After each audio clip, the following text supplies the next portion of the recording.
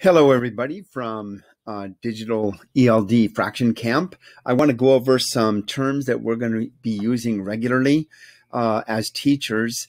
What I would like you to know, and some of you might be a little curious as to how did we decide that English language development and fractions go together? Well, here's how. Fractions are about making meaning, as is all mathematics, although it's not obvious to our students.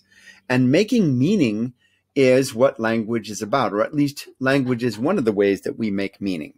So I'm going to go over all of the semiotic devices that we will be using to help our students make meaning. Semiotic just means anything that helps us to make meaning. So anything that carries meaning. One of the things that carry meaning for us are concrete objects like these kind of blocks or these kind of blocks, or really any object that a student or teacher can hold in their hands that can help them make meaning.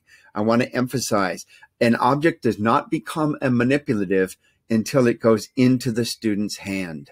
So if you're the one manipulating the object, then that is a manipulative for you only. And I see sometimes teachers make that mistake.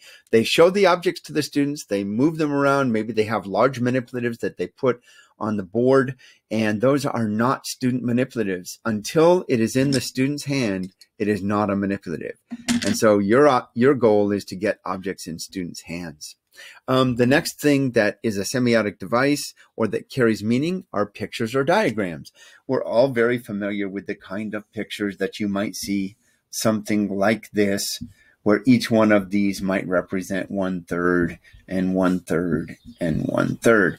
That might be the kind of picture that you see. In fact, a very common way to see this might be to color one of these boxes a certain color and then ask, what does that represent in terms of a fraction? I'm going to go over why that's very important. Words, both spoken and written. Probably the most common semiotic device in any classroom are words, and we need to both speak and write those words.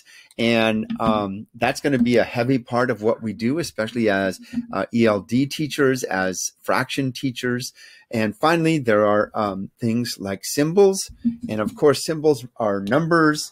And for example, 1 and 8 are numbers. But there are also operators like a bar like this and a 3 like that and a 4 like that. When we write numbers in this specific way with that operator, it has a specific meaning. And so this operator or this dash, this line has a meaning. And so those are symbols and operators that we often use. Let's see, procedures and algorithms. There are ways that we approach making meaning out of mathematical symbols, and those procedures and those algorithms help us make meaning. So I'm going to just kind of close this idea out by reminding us that we need, as ELD teachers, as mathematics teachers, what we need to do is to help our students to make meaning using a variety of devices. Concrete objects, which we want in their hands, pictures and or diagrams, words that are both spoken and written, symbols that are numbers and or operators or a combination of those, and procedures and algorithms.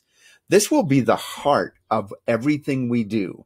And I want you to have this in your mind as an instructional leader, both at your site for your teams as well as for your students, because this is the basis of everything that we're going to do. And I want you to think about that.